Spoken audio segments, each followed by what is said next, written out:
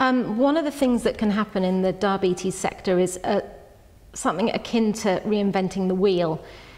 Now, most of us inject. Some of us now are going on to pumps, and some people control their diabetes by other means. But if you do inject, then one of the little bits that goes with the whole kit is the needle.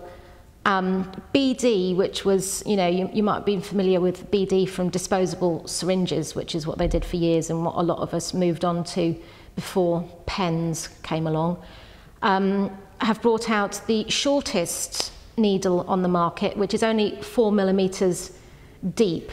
One of the things they're trying to address is that apparently when it comes to injection technique, people don't necessarily do the right thing.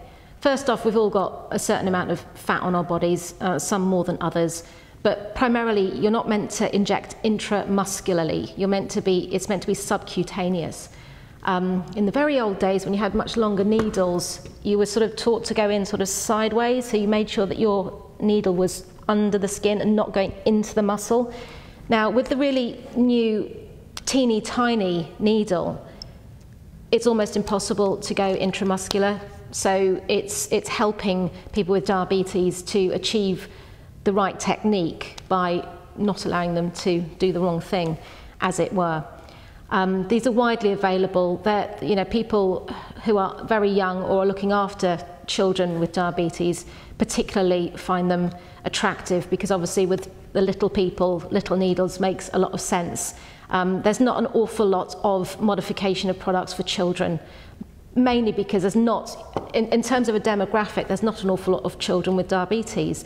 But if you do have diabetes as a child, then all the little things that can be helped to be scaled to your size make a really big difference.